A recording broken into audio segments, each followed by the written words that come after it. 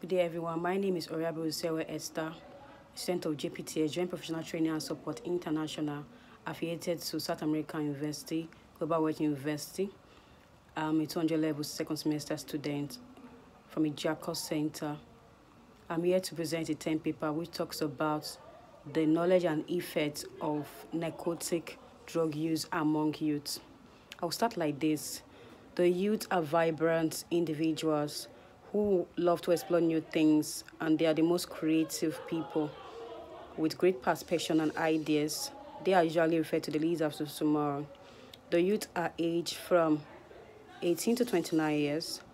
According to Africa, recognizes the youth within that age, and 15 and 35 years as well.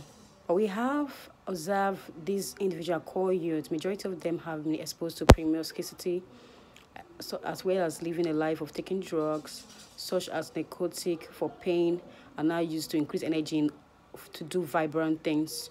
Some take overdose of it, like some artists, we see them taking it for months on the stage just to perform a dance, and lots more they do. And one other thing we should also take note of is that they do all this just to entertain the audience, and at the end of the day, their health is at stake. So in this study of narcotic drug use, we are going to get some of the knowledge about the drug and what it's all about. It's not actually a hard drug, but today youths have turned it to be a hard drug by the abuse of it. So what are narcotic drugs? Narcotic drugs, these are substances to treat pains like moderate or severe pains. They include morphine and codeine, which are called opiates, but are not made from opium. They bind to opium receptors, and in the central nervous system with the CNS, and then the cartridges are called opioids by name. Some of the effects of the narcotic drugs include tension, anxiety, aggression, and other overdose of taking these drugs include causes seizures, which can cause damage to the brain as well. Brain damage, like earlier mentioned, you're unable to speak, to interfere to the receptor with the brain, and causes heart rate to slow down, even stop, can finally lead to death. Some other effects it might have, especially on the youth, are these. When it's taking overdose, include confusion. The youths will be confused. They don't know what next to do. Take, for instance, a youth taking the narcotic drugs before every activity he or she does because they said it's for pain. And at the end of the day, youths will realize that the body will get adapted to it or addicted to it and start seeing some other symptoms as earlier mentioned. Next, the feeling of as if you want to vomit, but the person won't vomit, but just a feeling of like I want to vomit.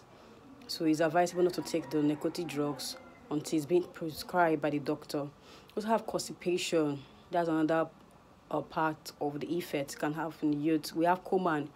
Coma in the sense that we already know what coma it's all about. Sometimes when an individual is in coma, some take weeks, some take months, some take years to get back on their feet. It's almost like being dead but alive. Or will I say, my own term, I would say it's just like someone dead. So we don't wish to be in that shoe. So as youth, we should try as much as possible to avoid the abuse of narcotic drugs, which is used for pain, not being used for as an energy to stir up the atmosphere for vibrancy.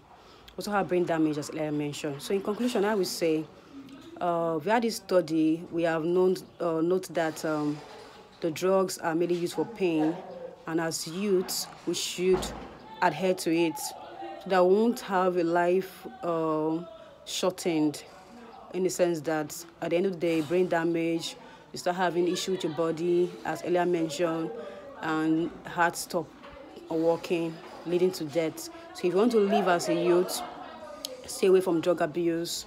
Narcotic drugs for pain, like we already know, according to the study, severe pain and for mild pain. So as a youth, please abstain from the abuse of it, and when you're going to take it whenever it's prescribed by the doctor.